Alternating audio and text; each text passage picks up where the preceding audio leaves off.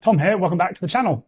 In this, I'm going to be showing you the simplest way to add polling to Django with HTMX. This is great if you've never used HTMX before. It's going to be really simple. About me, I'm building loads of products and content, and here's a product that I'm building at the moment in alpha, app.photondesigner.com, and it's designed to build UI, particularly Django UI, extremely quickly for you. So you just enter in something like an elegant dashboard like this, and then it will start generating an elegant dashboard for you, fully responsive, which you can then customize or then use as your template for building. Anyway, let's get into it. So we're going to show the simplest way to add polling to Django with HTMX. Here we are in our new project, and we're going to set up a Django app. So just copy this into our terminal. There you go. And then we've created our app, which we're core, and then our app is called Sim. And the standard procedure, so you're going to set up and register Sim by going into core settings and then installed apps, and then just name it Sim. Sim is just the name that I've decided to give this app. It's the standard name I use. Now, section 2, we're going to add the data dashboard. Okay, so we'll add our data dashboard. We're going to be showing new sales and creating sample data. So copy this and then go into our views file here and paste it in. These are all your initial purchases, so our index page, and then this is going to be getting new purchases, which we're going to get as HTML using HTMX, and then insert into our index page as HTML. And you can see we're creating random fake purchases using Faker, which is a nice library. Great, so we've done that. Now we want to add our templates. So we're going to go to Sim and then create a directory called templates. And now we're going to add, so we've added our directory, and now we're going to create one file inside it called table rows.html. Careful with the title. Yeah, we'll add it to Git, and then copy this in. This will render a table row for each purchase, as you can see. Now we add another template called table row, not table rows here. Table row.html, which contains our individual table row, just to keep things really neat. And we can actually get rid of that.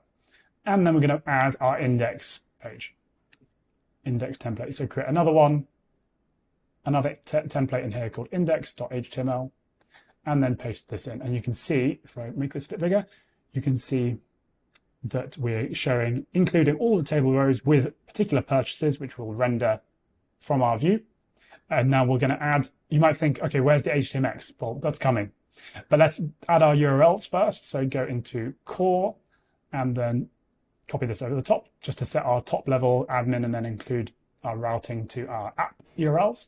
And then we're going to actually add our app URLs, go into Sim, create a file called urls.py in Sim, and paste this in here. And then this gives our two routes, which are the index and then the get new purchases. And that's the route that HTMX will take to get back the HTML with the new purchases.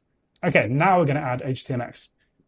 So we can just go back to our views page, and then we're going to, you see HTMX is there, we're loading, and you can copy this and paste it over the top. And the difference here is now, besides actually adding HTMX there, is that we have this line, which will send a GET request every 2 seconds to get new purchases, which is our route here, which goes to this view, and then it will swap that after the beginning of this element, which of our target, which is table body, because we want, so it will go to this table body and then add them in the beginning for this line and after this line. And yeah, that's a quick explanation. It's, as you can see, it's quite declarative and clear. Okay, so style dashboard. So let's run our server and check it out. So we'll go and now we'll run our server, let's move my head, python manage.py run server,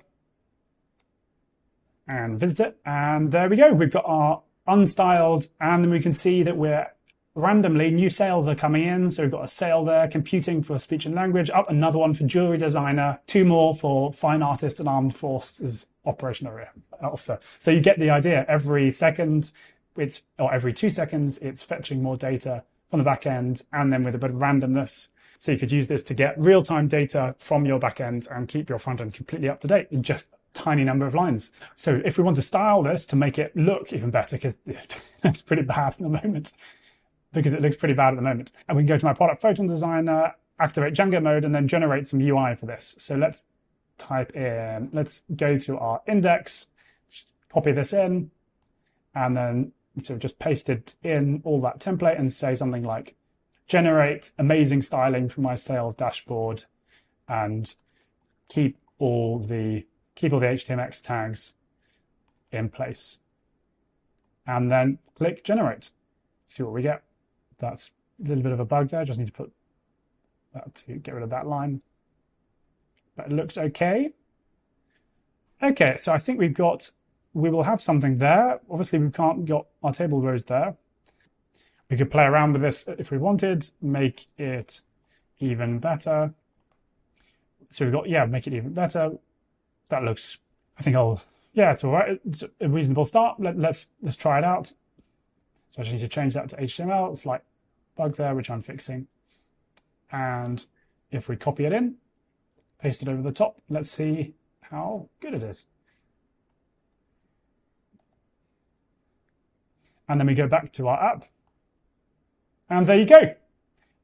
And if we wait a few seconds, perfect. As you can see, there are more sales coming in. And really, we can make this a lot nicer. We can say, add really nice rounding, make it elegant and beautiful. But even if we've got something there which looks better than before, which we can work with, and we can edit from that. But you can get a lot better results if you if you get a better prompt, and with Photon Designer you can get some really amazing outcomes. This looks better. It's rounded. Yeah, well, let's try putting that in as well. See there, and then just edit that. And I'll be fixing this error shortly. And let's try refreshing this on our page. Yeah, cool. It looks better. That's pretty nice. And you can also choose your color scheme. So with this, I chose these particular colors. And so then the AI generated it with these colors in a responsive way, but you can customize that. And this is fairly basic, but it gives you the idea of what you can get doing. And yeah, there's a really amazing outcome you can produce. So yeah, I hope you enjoyed that. Besides that, I'm making loads of free Django content weekly, as well as other Python and useful AI guides. Yeah, here are some more videos in the meantime. All the best to you.